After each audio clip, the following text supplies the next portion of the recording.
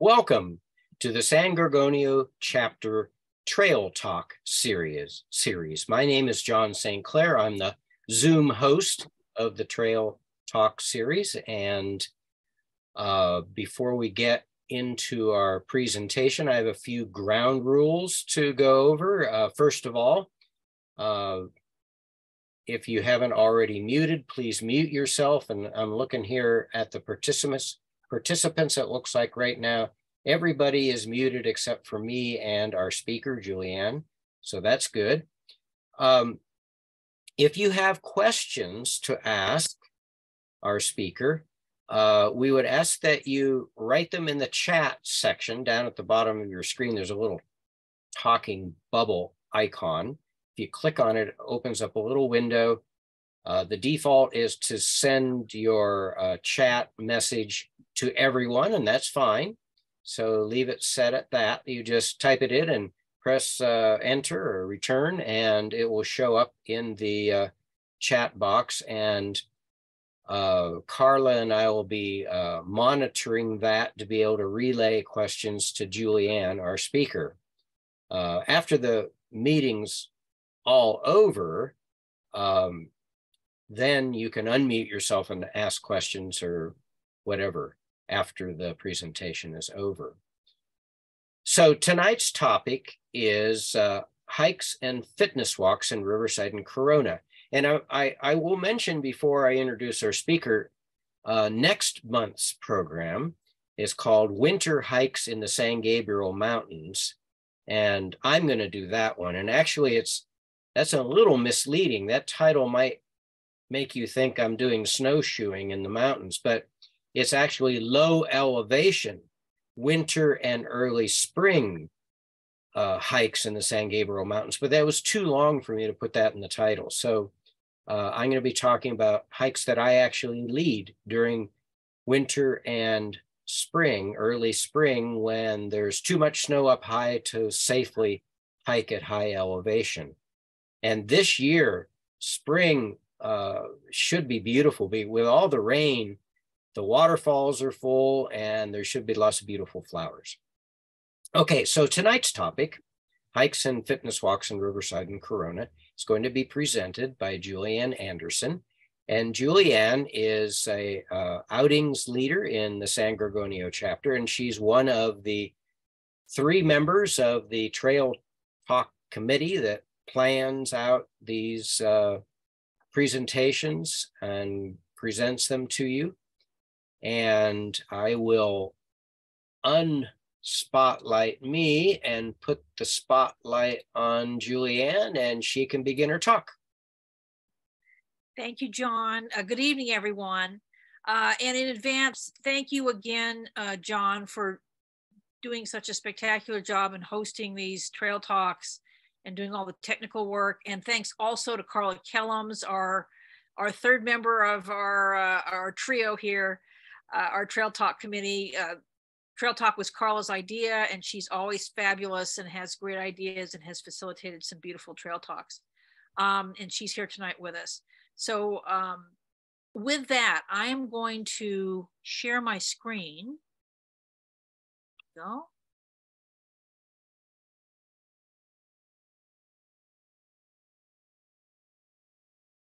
I'm going to this. And here we are. This is, as John mentioned, winter fitness walks and hikes in Riverside and Corona.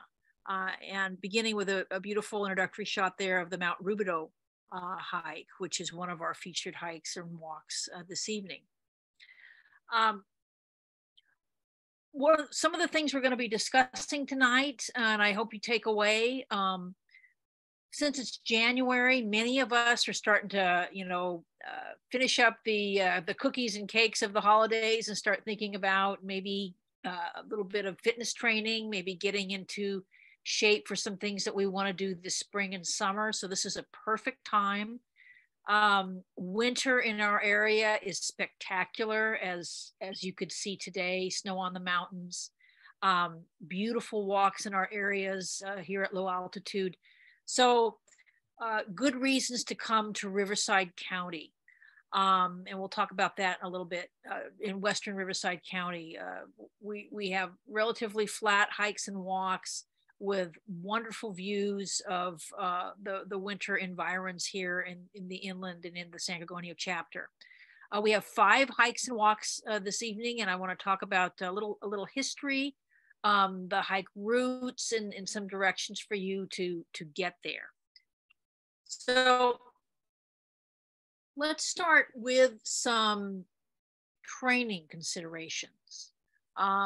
Some of us, like our intrepid John, is in training constantly. So I don't think John is really out of shape, but some of us have had a winter hiatus, and we need to think about training. And I come out of not only a hiking background, but some marathon training in the area with the Loma Linda Lopers and the Riverside Roadrunners. And you can go from being unfit to marathon ready in 6 months. So always think training, and always, give yourself a pat on the back, because you can achieve a lot in just a few months. The way that we do this is to start sensibly. You don't do a half marathon when you haven't been hiking or walking. You need to do a 1 miler, or even less if that feels appropriate, or maybe a 1.5 miles. But you start sensibly, you stretch, you check your shoes and boots to make sure you have good traction, good support, proper layering. John was just talking about the layers he was wearing for his 13-miler that he did today. And it's important that you have adequate clothing. Just remember the old Finnish saying, there's no such thing as bad weather, just inadequate clothing. So dress appropriately. Things that you can strip off and add on. Light layers and maybe a mid-weight layer for this time of year.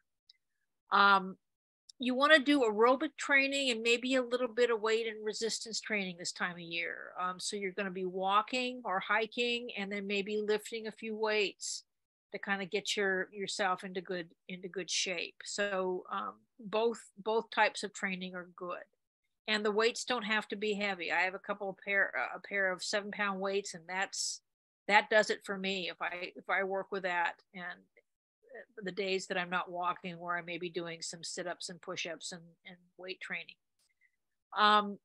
The way that I was brought up with marathon training is that you do during the week short walks on the weekdays. Start with 1 mile, then you do a little bit more during the week. But then the weekends are the times that you add 1 mile, and then 2 miles, and then 3 miles, and you keep adding, so that you do a long distance walk maybe once a week. But then doing the daily, the shorter walks, to kind of, as one of the trainers used to say, you're putting the money in the bank. So you do that, and that way your body is slowly but surely getting used to this. You don't want to go hiking, especially with altitude gain, just out of the box, because that you can cause yourself some real problems that way. You want to train gradually. So a good reason to come out to some of our flatter areas here in the chapter, and in Western Riverside and Corona are great for that. Why walk or hike here in Western Riverside County? Well, for one reason, it's flat out beautiful. We have good weather here. If you're living up in the mountains and you have snow or slush and you have reason to come down here, take a walk. This is a great, relatively dry area this time of year. We have lots of flat places to walk. The elevation gain is subtle. So it's a great place for training, and we're accessible from all over the chapter. We're kind of in the middle. So if you're up in the high desert, up in the mountains, down in the southwest area, we're right in the middle. So stop here for a walk if you're on your way to LA or the high desert, or if you have errands here in Riverside or Corona per se. Just join us and enjoy the beauty of winter in the inland. Here are the walks we're going to talk about. I want to start with Mount Rubidoux, which is kind of the iconic walk of Riverside and one of my favorites. We'll talk about Skyline Trail in Corona, which is a Cleveland National Forest hike. The Two Trees Trail in Riverside's in the Box Springs that takes you over in the area of the Box Spring Mountains, which border Moreno Valley and Redlands, a beautiful area. And this is just the time of year to go there because it's rather exposed in the summer and warm. Winter is beautiful. Sycamore Canyon, which is the city of Riverside's Central Park. It was conceived in the 80s and opened in the 90s. It's just a wonderful preserve. Now thank goodness, because now parts of it are surrounded by warehouses, but they have preserved a beautiful Sycamore Canyon and lots of our Riverside sage scrub area with simply stunning views and some rather steep elevation gain on this one, but some stunning views of the San Bernardino Mountains. And finally, the iconic Victoria Avenue. And I've included the classic Avenue brand citrus label here on the slide. This is where the citrus industry started in the 1880s in Riverside. And it's a must-see to understand the story of Riverside and Riverside County and Southern California. So we'll talk a little bit about that as we get to the hike. Now, beginning with Mount Rubidoux. Mount Rubidoux was part of a rancho back in the Spanish and Mexican colonial period, and it later became citrus and other agriculture. The Mount Rubidoux hill itself is in the middle of the city of Riverside. As you can see from the little map here, here's Riverside, and then the 91 freeway runs roughly north-south through it, and Mount Rubidoux is to the west of the 91 and overlooks, as you can see here, it overlooks the city of Riverside. And there's Big Bear to the northeast. And here in this other slide or this other photo, we're looking more to the south. Beautiful, iconic mountain, dominates the city. Frank Miller, who developed the Mission Inn right around 1900, 1903, graded out a road on Mount Rubidoux simply to give his patrons, his guests, a thing to do. He started with carriage rides going up the mountain. It's about a 3-mile trail or road. Used to be open to carriages, and then as cars developed, Model Ts and cars would go up there. And that road was open until about 1990, 91, and then it closed. Mount Rubidoux is a city park of the city of Riverside, and now that road is a trail, and it's used exclusively by hikers and pedestrians and bikers.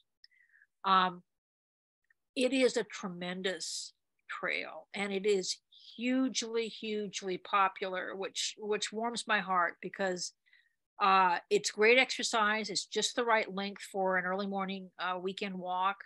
It is tremendously popular. So, my recommendation is get there at dawn, and the views and dawn at Mount Rubidoux is lovely. You'll be able to get parking. The best parking is at Ryan Bonominio Park, which is a relatively new sports park at the southern foot of Mount Rubidoux. It is large. It has nice, clean bathrooms, plenty of parking. A dirt track around the park if you want a small track to walk on, and some garden areas that are preserved and plaqued out with identification of native plants. So it's a very nice park, as well as it has ball fields and soccer fields. If you wait too late till 8 or 9 o'clock, especially on weekends, it is mobbed. So you need to get there early, and the dawn is worth it. Get there early, do it solo or with friends, and take about the 3-mile walk. At the top of the mountain, there is a huge concrete cross. It's probably about 40 feet tall. Was placed there. They have Easter sunrise services there, but it's kind of the top point, the goal of a lot of people. There's an amphitheater there, but you could see 360 degrees, and it's a nice stopping point for a snack. And kind of collect yourself and look out over the city. As you can see here, this is looking toward downtown Riverside. UCR is against the Box Springs here, and there's Big Bear off in the distance. What we're seeing in these two photos are the Peace Tower, which it's kind of a poignant thing. It was placed there after the Olympics of 1932. It commemorates, I think it was famous at the time, a Japanese athlete, a rider. Rather than continue to compete, his horse lamed itself, and rather than to run his horse into the ground, he stopped competing, and he was heralded and lauded at the time for saving his horse.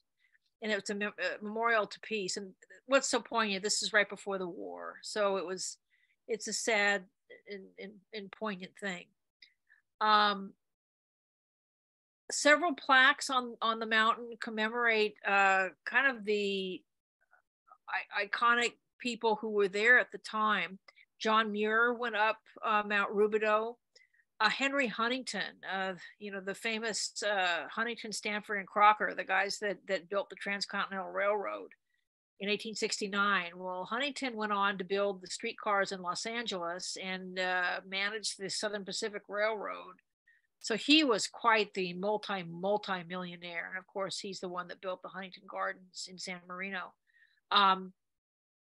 He was up there, and a plaque commemorates that. Vroman, the one that started the iconic Vroman's bookstore in Pasadena, was up there. Turn of the century icons of the time, up to Mount Rubidoux. So this is one of my very favorites. My fitness walks with the Sierra Club are typically on the first and third Sundays of the month. This is where we go because it is such a great route, and there are bathrooms and really good parking.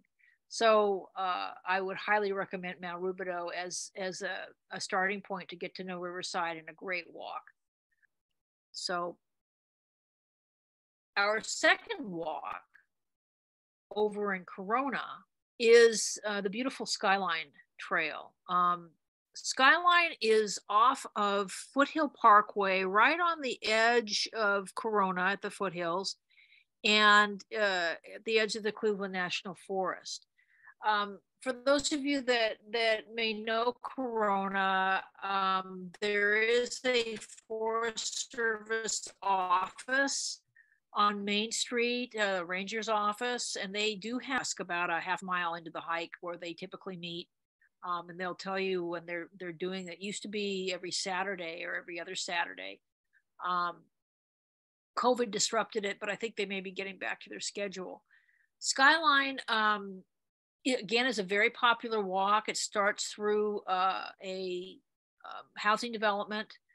Parking is scant. It is on Foothill Parkway, which you see in this photograph with the signage. Get there early.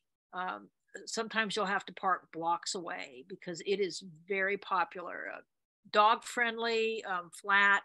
You can take a very short walk to the kiosk, a longer walk up to one of the peaks that has microwave and cell phone towers, or you can walk for miles along various hikes into the Cleveland National Forest. The Tin Mine Trail, where they were doing tin mining in the 1880s and 90s. There are several other loops. This upper right-hand photo shows this meadow that was just taken a few days ago. Beautiful green meadow areas this time of year. The lower right photo shows kind of the gypsum towers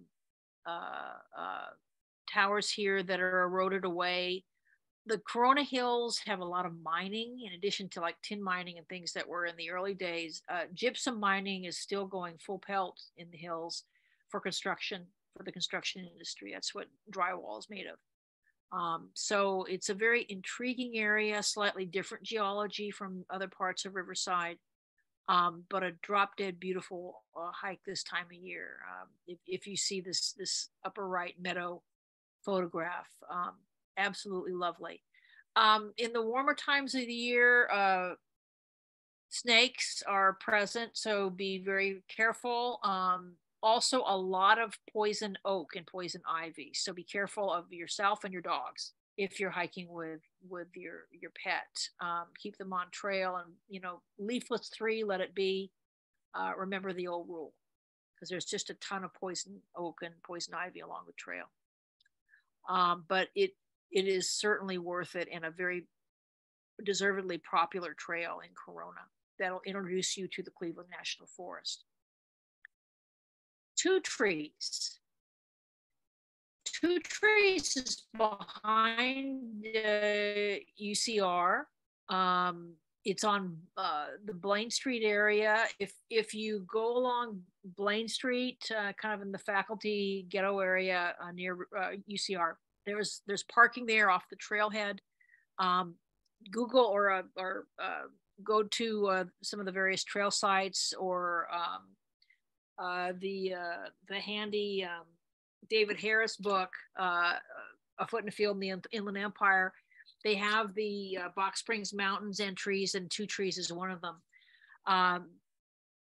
This is the time of year to go to Two Trees. It can be very warm and exposed in late spring or summer, but this time of year is absolutely beautiful. If you can see the upper right photo, that was taken at Christmas. It's just lovely, verdant Sycamore Canyon leading into scrub, the Riverside sage scrub. It was when I was a young district attorney in the early 90s, 1990, I started with that office, and I had a colleague who was from Connecticut. He'd never been to California or Riverside. And he said, "These are the ugliest mountains." And I said, this is Southern California. We're very arid, but come winter and spring, it's like Ireland. It's just beautiful. And I think it took him some time to understand our particular patterns here. In winter is really California spring. The wild donkey here is one of the typical wild donkeys in the area. We have herds that course throughout the Box Springs, very beloved, and you'll see them in Moreno Valley. You'll see them in Redlands and in Riverside. I remember seeing them recently on a lawn over by the university. They're grazing. But there are a lot of the donkeys there, and you'll sometimes see them suddenly, or sometimes you'll see them at a distance. And there's the trail signage of the Two Trees Trail, an absolutely lovely trail. And this is the time of year to go. Sycamore Canyon. This is a triumph of kind of local urban planning and local political will. Our former mayor in Riverside County, Riverside City, Ron Loveridge, had a vision of a central park in Riverside, and started working on it with others in the 80s. And by the 90s, they had put together a park, Sycamore Canyon Park. And thank goodness, because the area at the top of the park is it's on a slope that goes from Central Avenue and Canyon Crest up to the top of the Canyon Crest, which is now rapidly starting to have a lot of warehousing. So thank goodness that this has been preserved over the past 30 years. It is true Riverside sage scrub. It is full of rattlesnakes. So in the warmer months, you have to really stay on the trail and be careful. Here is a beautiful red diamond rattlesnake, which is our Riverside Corona local endangered rattlesnake. You can identify it by the handsome kind of buckwheat, sort of rusty red diamonds. And then the clashing black and white stripy tail. And like I was telling John and Carla recently, It's like you've got somebody wearing argyle and stripes. It's a clash. No fashion sense, but they're easily recognizable that way. They're a large snake, and they are everywhere in this park in the summer. So do not bushwhack in this park. Stay on the trail, and have your dogs on leash. But boy, you you can park either off of Central Avenue or off of Canyon Crest. There are two parking areas, and it is spectacular because this is a bit of elevation gain. And boy, can you ever see the mountains and the San Bernardinos and the Box Springs. And this time of year with the snow, it's just lovely. So the parking area is, as you can see in the upper left here, it's the Emil Moore Nature Center, named after one of our former city council members who helped conceive this park. And there's a small building there that has a nature center and a restroom. Good parking, dirt parking there off of Central Avenue, just up from the town center, the Canyon Crest Shopping Center there. Bathrooms are intermittently open, just for you to know, but the parking is just about always open, starting at dawn on weekends and weekdays, and a lovely place to go. So it's Central Avenue in the Canyon Crest area of Riverside. You can see the sycamores here in the central photo, and this upper photo is the panoramic view of Riverside with the mountains in the distance, and it's just lovely. They're about 10 to 15 miles of trail. They're just many, many trails. They're shared by hikers and cyclists. So you can just lose yourself taking all kinds of trails all the way up to the top, some close into the nature center, some close to the sycamores, more out in the brush. It's just a variety of places you can go. And again, this is a great time of year to go because it's so verdant and the weather is so pleasant and the views are spectacular. So the Sycamore Canyon Park in the city of Riverside. And finally, our iconic Victoria Avenue. Victoria Avenue is really where the story of Riverside citrus begins. In the 1880s, Eliza Tibbets ordered a couple of Washington navel oranges from a friend in Washington, D.C. who had learned of them in Brazil. And this friend was part of the Department of Agriculture and sent Eliza a couple of these trees. And the original navel oranges are still in the area behind some protective wrought iron fencing, but they still exist from the 1880s. And from those two trees of Eliza Tibbets, the citrus industry in Southern California was born. Riverside rapidly developed a series of canals, the Gage Canal, Gage organized funding for an irrigation canal through the city of Riverside that roughly parallels Victoria Avenue. And the avenue was planned, and as Victorians who were very conscious of beautification and beauty, they planted out, as you can see here, things like pepper trees, roses, all kinds of eucalyptus and other trees along its 12-mile length. It's a 12-mile street or avenue that has a paved path on one side and a gravel path on parts of the other side. Absolutely spectacular. It's been zoned, thankfully, as low density.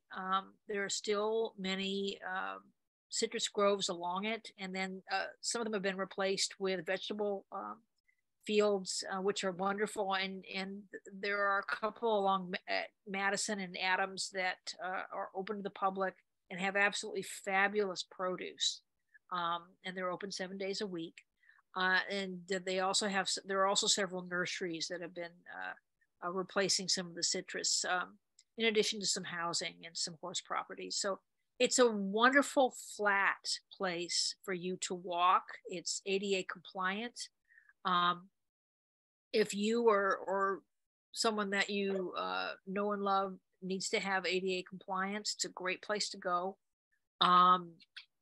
It is used by the Riverside Roadrunners for their marathon training, and they start at the Riverside Sports Park at Van Buren in Victoria, and they go up Victoria and then into the Groves and loop around and do their training. A great place to get a feel for Old Riverside, and the views of the mountains are beautiful this time of year. Snow-capped mountains with palm trees and citrus groves in front. And in the springtime, the scent of the oranges is absolutely lovely. My late grandmother, who lived to be 104, and who came to California from Iowa in 1923, came by train through the inland. And she said many times, just the odor of the scent of the citrus and the orange groves was so overpowering and beautiful. I mean, for this young 17-year-old woman from Iowa coming out to California. So you can kind of get a glimpse of that history there on Victoria Avenue. Another one of my favorite walks, absolutely lovely, and a good place to do your early winter training for the rest of the year. So that's it for me with our talk. If you have any questions, let me know. I'm going to stop our screen sharing right now. Yeah, Juliann, I wanted to bring up some questions that came up in the chat. Okay. Just a lot of comments and questions, but Good. I guess there was a little concern about some of the trails there, especially the ones at Sycamore. Yes. Yes. Let's see here. They used to be more well-defined. And then people were going off trail to make their own trails, which sometimes can be difficult to find your way. What's your recommendations in regards to staying on the main trail? Well, out of the Emil Moore Nature Center at Sycamore, there is definitely a main trail, and you can see about two main trails. One goes toward UC Riverside, and one goes very sharply uphill, and then it branches out. So I would stay on the well-defined trail, definitely. Be careful of cyclists. We have some very enthusiastic mountain cyclists there, and some of them will go off trail, but the trails are defined and enough for you to stick on at least the ones that are close to the nature center. As you keep going uphill toward the warehouse district, about 2.5, 3 miles in, it really does start to kind of branch out. But I think there's enough defined trail for you to stay in at least halfway up. Be mindful, as I said, of the snakes as you get into the warmer part of the year. Do not get off trail. I remember I was bushwhacking. My spouse Maggie and I were off of the Canyon Crest parking area, and it's a little bit of a bushwhacking situation. My good Lord, the trails are kind of trench-like, so you'll have brush like at shoulder height. I remember seeing a snake at my shoulder height area near my head, but luckily it was like, going lickety split away from me as fast as it could. But that could be kind of a dangerous situation. You do not want to be in the brush bushwhacking in the warm time of the year. So that is my main concern there. But by all means, this is a beautiful, beautiful time of year to go to Sycamore Canyon. And the views are spectacular. And then you can go get a nice breakfast afterward at Canyon Crest Town Center. There are a couple of really great breakfast restaurants there, Crest Cafe and some others, for yourself or you and with friends. So a nice social thing to do as well. There was some question in regards to the parking situation at Two Trees, I believe. Yes. Do you have to have a park or wilderness or? No, it's a city parking area. Let's see. David Harris has a nice take on it. It's right off of Blaine, and his directions are From the 215, take the Blaine Street exit. It's right there near UCR. Drive east about 2 miles, left on Belvedere Drive, 2/10, and then right onto Two Trees Road and follow it up to the trailhead. So either go to All Trails, the All Trails app, and just put in Box Springs, Two Trees, or get the highly recommended A Foot in a Field in the Inland Empire. That's David Money Harris's, he's a professor over at the Claremont Colleges. He's written and updated this wonderful guidebook to our area, and turned to the Box Springs Two Trees Trail in this book.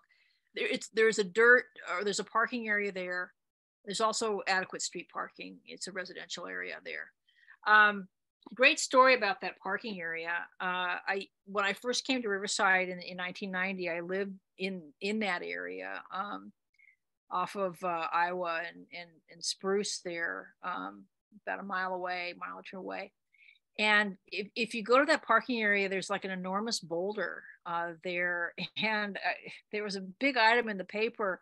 A lot of people have been hiking on a weekend, and unbeknownst to them, there was a mountain lion like up on top of the boulder, like taking it all in. So just be aware. These are wild areas. It is a wildlife corridor. Just look all around you, make sure that you know who's around there with you. Donkeys, snakes, mountain lions, all kinds of critters. There are bobcats up in those hills, all kinds of interesting things. So just be aware. And that was a great story. And the mountain lion was sitting there for quite some time until somebody noticed it, and they called the Press Enterprise and had a story about it. A couple more comments about Two Trees. One is the donkeys don't like dogs, so be aware of that. And the other one is Chris Torres said there's a very small parking area by some houses at the trailhead of Two Trees, but there's a larger lot below, which you then need to walk up to go past the tiny parking area. Yeah.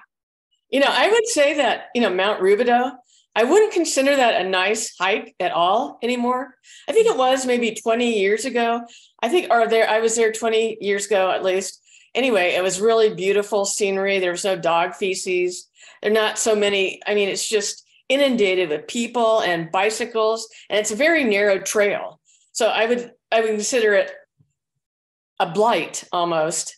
And I've actually I've written to the council about it, Riverside Council, even though I live in Redlands, because it really disturbed me that it changed so much for the worst. Well, I mean, yeah, who wants dog feces to look, and bicyclists to maybe hit you because it's such a narrow trail? I don't consider that. I mean, I don't know. I just don't consider that pleasant myself or beautiful. I agree that it's very well loved. It is huge. No, too loved. I'd say too loved. They need restrictions. Yeah. A good reason to get there early. And I don't want to get there early. Yeah. Dawn is very beautiful there. If you get there, 9 o'clock is very, very busy. And I would agree. All of us need to, those of us that are dog lovers, and we take our dog hiking with us, of course, be a good citizen, and you bring bags with you. People don't. No, people don't do that. They're probably, everyone, you hope they will, but there are people today that don't really care. There are quite a few people like that. And they don't respect parks. And they don't understand the park is for you, people that live there, and you have to take care of it. I mean, it really irked me. I would never go back. I gotta say, when I've been up there, I just love the diversity of the people and the fact that it's Riverside getting out. It's a community feeling, but it's also with the beautiful views. The dog feces, sometimes it's there, sometimes it's not. It's not a hike in the woods. Yeah, but it wasn't like that at one time. It was not like that. It wasn't overcrowded, overrun by people, dogs, and bicyclists. I've been there. I used to go to the Sierra Club up there, and it wasn't. and they need regulations, and they should have them, and people should obey them. It's very well loved. But they want it, if they want it trashed, that's fine with me. I don't care. I don't live in Riverside, so I mean, who cares? I think Susan brings a good point up that a lot of we need more places to hike because people obviously like it, and but they're not, if they're not respecting it, they like it, but they don't understand how to like it. There's some people like that. So it's like, they're not taught because of their background or something, how to like something. That doesn't mean you trash it, or you don't leave your dog poop on the trail. And that should be, they should be fined for that. It's just not glamorous. It's just not etiquette. There's no etiquette to that. If you see the etiquette in that, please let me know. No, the smell of dog poop and looking at it. It's yeah, everything has to have rules or regulations. A lot of people just trash things. Remember when there's a pandemic, people just trashed Joshua Tree. They went in, it was closed, they would go in anyway. So, you have to have rules for people. There's some people just don't care. They don't care at all. Well, I would tend to agree. As a prosecutor for 30 years, I understand. Yeah, you think so? There are people like that. However, I don't want to discourage people about this hike because I think it is a very beautiful hike. It's one of these hikes that, or walks. It was. Yeah. That people really enjoy it, and we have a lot of people that are getting out. So it's kind of a build it and they will come. And that's unfortunate. I don't like that idea. It's a demonstration that we need more. We need more. It seems like a demonstration that you need more strategies for rules and making things nice. Because I want a pristine, a nice looking park if I'm going to go up there. I don't respect people who do that. I just can't respect that. They're just like below the blow. And, Well, I hear what you're saying. You have to say it. I hear what you're saying. I wouldn't want my park. I'm from Redlands, and we have a problem a little bit we have a Prospect Park, and it's a very old park, but it's a park like Mount Rubidoux is. It's an old fashioned park. It's not like perfectly perfect bushes have been trimmed. It's an old park built in the 1900s. I mean, the late 1800s, early 1900s, the park was built for carriages, the Smiley brothers. We have, actually I could probably have a program on our parks in Redlands are very, very good. We have Live Oak Canyon. We have San Mateo Canyon where Indians dwelled. And the Smiley brothers were our patriarchs of our city who created a lot of these parks. But it can be overrun with people, Prospect Park. It's just, I would campaign for rules and regulations if it's overrun anymore. Okay, Susie. I'm sorry, but it's just, Susie, we have a few other questions. Yeah, I know. To Go get ahead. to. So I know, but I raised my hand and no one ever actually answered, so I had to answer for myself. Yeah, let's get to a few other questions. Okay, thank you. Yeah, you can. Go ahead. So there's a question to Juliann. Do you have any experience with Riverside County Park Wilderness area off Lake Street, Lake Elsinore? I have not hiked over there. Actually, for the odd reason that there's been a lot of blue-green algae bloom over at Lake Elsinore, especially during the warm part of the year. And so we don't take our dog over there because it's toxic to dogs. I've heard of it. I've heard it's quite interesting, but I don't have personal experience over there. Anybody else have personal experience with the Lake Elsinore Regional Park area? Patty. Oh, is this Patty?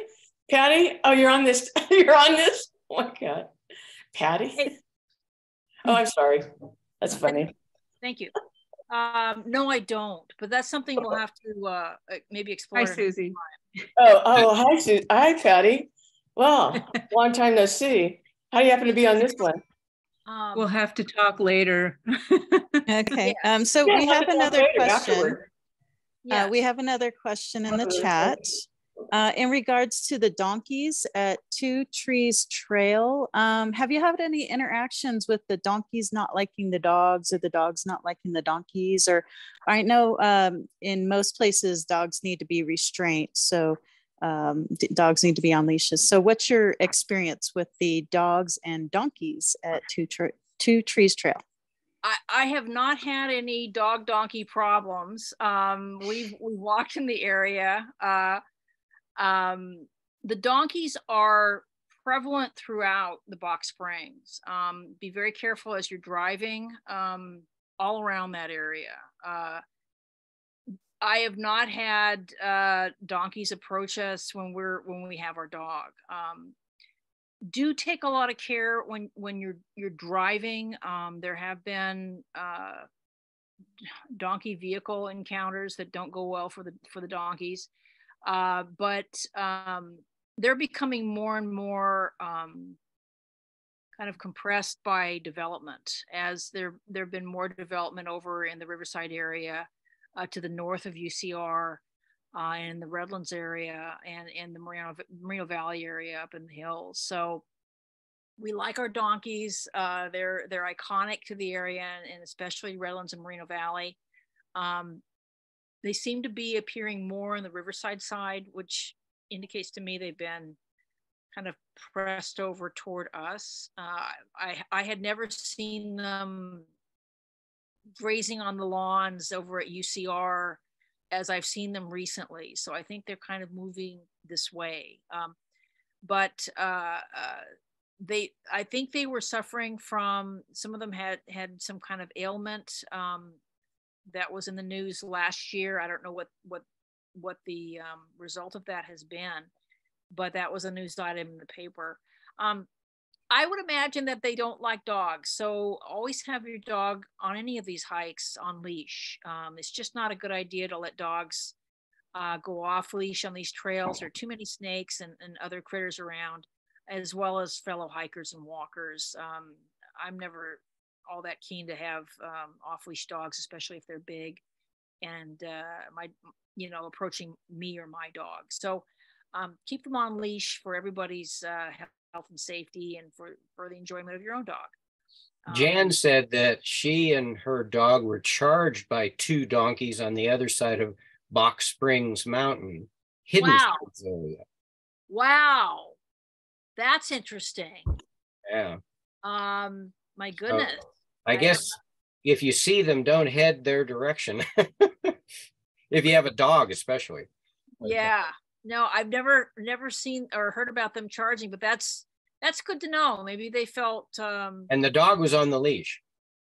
Yeah. So we had an angry mama donkey that had a little one, and I guess we were a little too close on the hiking trail, and she was not happy at all. Yeah. Luckily, there was a fence nearby, so we were in between the fence and the donkey. But if they have young, they're going to protect their young. And there's always a lookout. So you do have to be careful. And on the Hidden Springs Trail, I've seen an entire pack of coyotes go after the donkeys in the evening when we were doing an evening hike there. So to me, I would think if I'm a donkey, a dog looks like a coyote. So you want to protect yourself from that. So I mean, they're out there in the wild, and you have to consider that. And another thing is, some will try and come up to you because people feed them, and they shouldn't be feeding them. Good notes, Chris. Oh, and speaking of the coyotes, I'm sure you all know this better than I do, but this is pupping season. I just saw a beautiful, really healthy family group of 4 coyotes ranging just above my home, and I live in the Corona Hills. So they are out. So another good reason to keep your dog on leash. Give the coyotes their space because they're out and about. This was mid-morning. It wasn't even at dawn or dusk. It was broad daylight. So they are around. give them their space, and keep your dog on leash. You know, you don't want a situation where they're predating your dog, especially if you have a small one. But yeah, we have lots of critters here in Riverside and Corona, so as everyone else does too. But just be aware, everybody's out and about. Well, thank you, Juliann. I don't see any more questions, but I just want to say thank you so much for giving this presentation. I learned a lot. I've actually never done any of these hikes, so I'm looking forward to it. Well, you're the person I had in mind, Carla. If things get kind of slushy or snowy up your way and you're running some errands down here, you know, feel free to come down and have a dry, flat place to walk. You know. Yeah, no, I'm going to take advantage of it because yeah, I never think about going down the mountain to go hiking. I always think of going hiking on the mountains. Carla, I offer that sometimes. I do the donkey hikes. Yeah. That's a great idea. Do a donkey hike. And the other thing, and especially early in the morning, if you're out in the desert and you're midsummer where it's so warm, you know, in August, September, October, out in the desert, come west to Riverside, especially if you have other things to do. Come early in the morning, grab a coffee, and come out here and do your walk. It is, you know, typically 10, 20 degrees cooler here than it is out in the desert. Just a nice place to walk throughout the year. So good to know. And thank you all for listening. You know, I've grown to love this area. I grew up in Los Angeles and moved out here in 1990, and it's a beautiful place to be. Oh, I have a question. Yes. Is it possible to talk to someone afterwards if someone's on this site? Sure. And not close it down yet after? Sure, of course. Oh, okay. I'm just wondering. Sure. I think we just need to stop the recording before we do that. Right, exactly. Yeah. So I think at this point, I'm going to stop the recording, and thank you very much, Julie.